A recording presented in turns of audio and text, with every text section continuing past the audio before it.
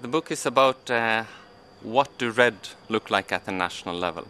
Because a lot of the talk so far has been about the global architecture, how it's going to be funded, the institutional setup at the global level. But to save the world's forests, we need to have action at the national and the local level. So now we want to kind of bring red down to the local, to the national level. What are the red strategies, the policies, the actions to be taken on the ground? That's the key topic of the book.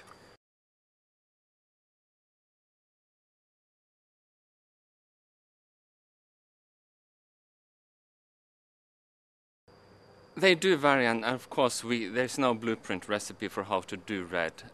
At the same time, I think it's also very much a lot of valuable lessons to be learned by looking how different countries found different solutions. The countries can learn from each other, and there are valuable lessons.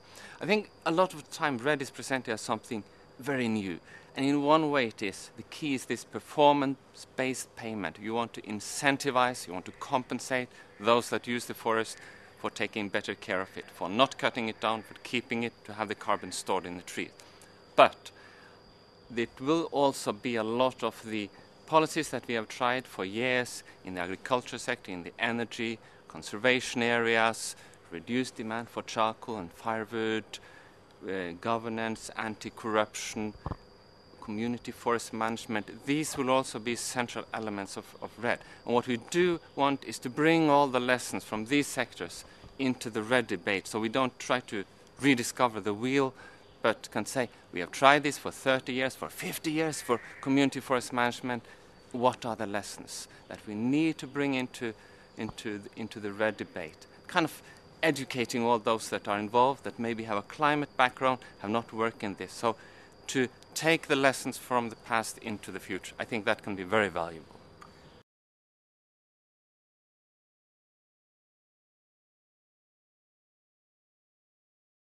The problem with, I think we're facing the dilemma, it's where you need the action is where you have weak governance systems, corruption, faraway places where it's hard for kind of government policies and interventions to reach. That's where the deforestation hotspots are and most difficult to work. I think there are a number of countries that are showing a strong commitment to do something. Increasingly so in Indonesia, Tanzania, Guyana, Brazil. They are committed. Yes, we want to change. They have not just the prospects of large financial flows, but also a domestic commitment, national commitment saying, we are worried about climate change. We take it serious and we want to contribute. So matching this willingness to pay at the international level with a willingness to play at the national level, I think those countries will succeed. Because I think in the Copenhagen, although we may be disappointed about the outcome, it will not be perfect. I think also that we will see a strong commitment from the global community. It has to be matched by also commitment at the national and local levels. And in those cases, I think it will not be perfect, but we will make a difference.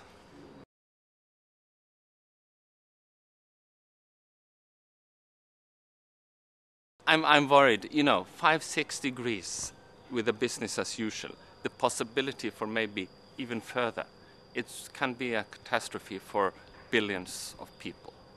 And that worries me and my children and grandchildren not yet born. What will happen in the future? That's worrying me.